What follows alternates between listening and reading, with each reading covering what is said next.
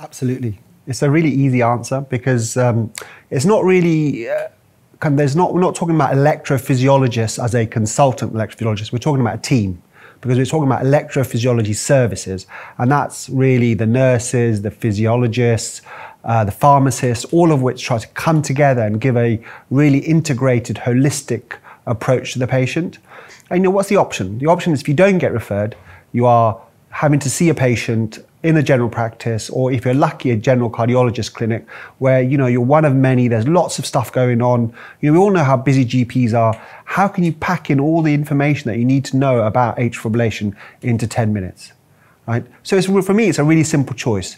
Is it better to see a dedicated specialist electrophysiology service, which is optimized, set up, practice to deal with AF, or should you see your GP who's got 101, if not more, things to worry about?